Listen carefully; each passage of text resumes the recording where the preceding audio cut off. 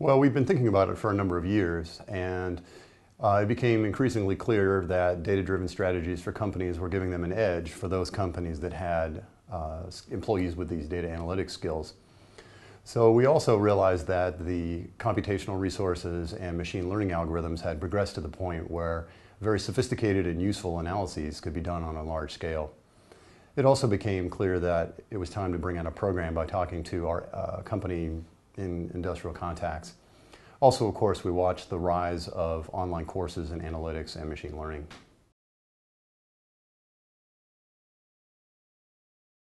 Well, our goal in this program is to create the broadest set of skills we can in the students. And really, they need to be able to do the full range of the job of an analyst. So, for example, they need to know what the right question is.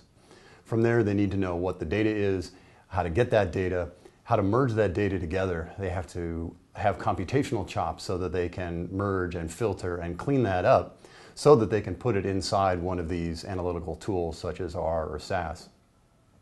At that point, they need to be able to interpret the results of a model after choosing one and produce a visualization and, importantly, a narrative that they can give to management and, fulfill the real goal of this analysis. So they study predictive analytics and machine learning and risk analysis, optimization, and all sorts of computational techniques to support that. I should point out that one of the differentiating characteristics of this program is that we do have such a solid computational effort. And we focus on open source software such as R and Python. The program is a collaboration between the School of Management, the business school, and computer science.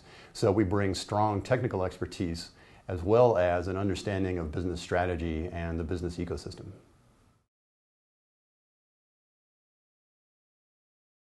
The University of San Francisco has a huge advantage over other programs given our proximity to the Silicon Valley. In fact, our downtown campus is right in the epicenter of all the startup activity that's going on. Twitter, Square.com, SurveyMonkey, all of these are just down the street. An important part of this analytics program is our internship, which the students do for 12 months while they're here.